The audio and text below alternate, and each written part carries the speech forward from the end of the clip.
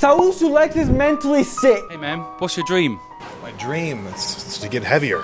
That's pretty much that. How much more heavy you want to be? I'd say maybe 30 pounds. You may be wondering why Saul wants to gain 30 more pounds, even though he's already way too big. This is because unfortunately Saul suffers from 50-pound syndrome, which is a mental illness where somebody thinks their most aesthetic physique is 50 pounds heavier than it actually is. Bodybuilders claim that bigger is better and that the most aesthetic physique is some crazy huge physique, when in reality most people, including women, find this physique gross and prefer a lean athlete build.